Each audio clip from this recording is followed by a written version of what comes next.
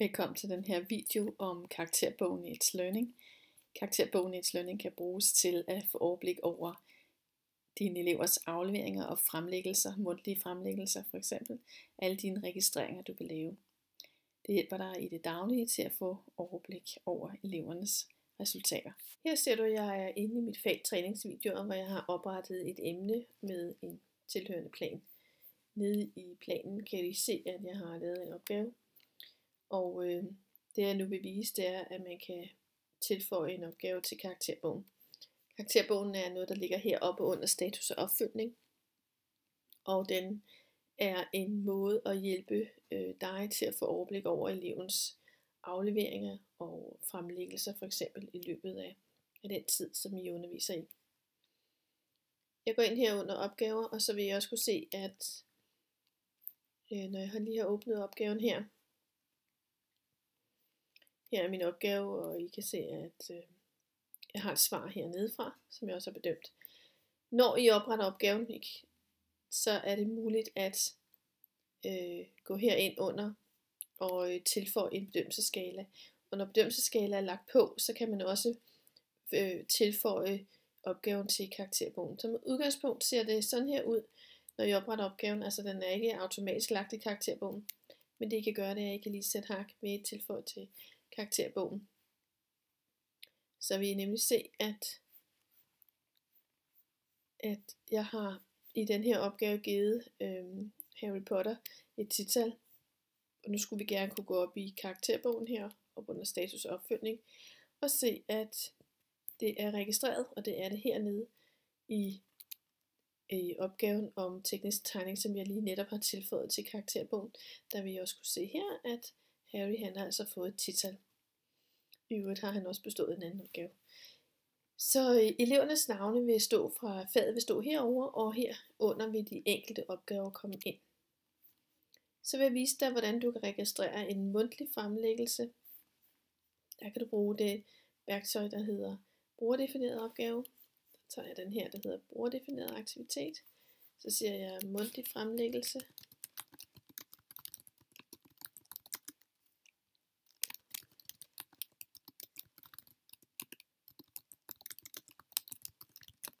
For eksempel. Du kan angive deadline og så videre, hvis du vil det. Men det som jeg gør hernede, det er, at jeg siger, at det er en bedømmelsesaktivitet med en bedømmelsesskala, og jeg giver den hernede 7-trinsskalaen. I kunne selvfølgelig også vælge en anden skala. Og så vil I kunne se her, at den står til, faktisk stod den så som default, altså som automatisk til at være tilføjet til karakterbogen.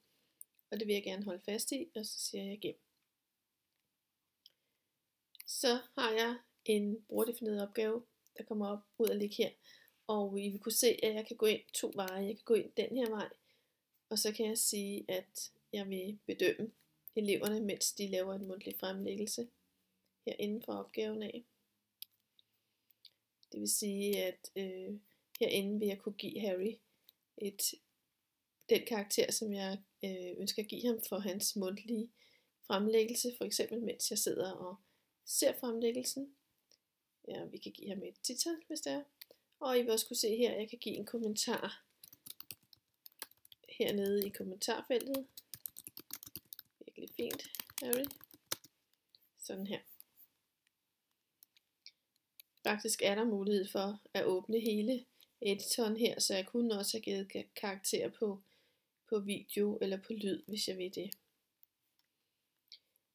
Da jeg jo ligesom har sagt, at den er blevet tilføjet karakterbogen, så går vi lige op igen i status og opfølgning, går ind i karakterbogen, og så vil jeg også kunne se her, at mundtlig fremlæggelse er tilføjet. Nu er karakteren ikke tilgængelig herinde, og det er faktisk fordi, at jeg inden under opgaven valgte, at der står den til ikke tilgængelig, så vi går lige tilbage igen, så skal jeg prøve at vise jer, hvordan jeg kan slå det tilgængeligt, sådan så eleverne også kan se det. Det kan jeg herover. Bedømmelserne er ikke tilgængelige.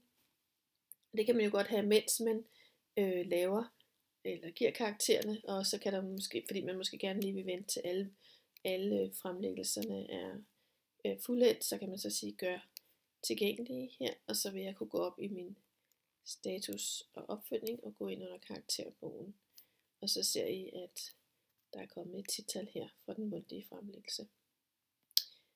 Det er også muligt at gøre det herindefra, i så fald, hvis jeg vil det, at gå den vej ind fra karakterbogen af, og så give en karakter herindefra. Så man går ind på opgaven, eller man går ind fra karakterbogen af. Det er lige meget. Så sådan bruger man karakterbogen. Hvis man ønsker at opdele opgaverne i kategorier, så kan man også gøre det heroppe. Man siger, for eksempel kunne man have en kategori, der hedder skriftlig aflevering. Og man kunne også have en anden kategori, der hedder mundtlig fremlæggelse.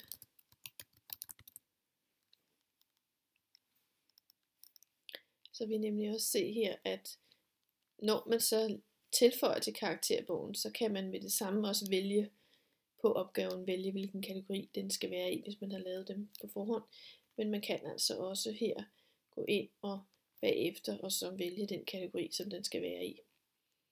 Og så bliver den ordnet efter kategorier herinde i karakterbogen. Og den her er en skriftlig aflevering. Sådan der. Og jeg har den her, den kalder vi også for en skriftlig aflevering. Så er mine opgaver også ordnet. 2 under en skriftlig aflevering og 1 under en mundtlig fremlæggelse. Så det var brug af karakterbog.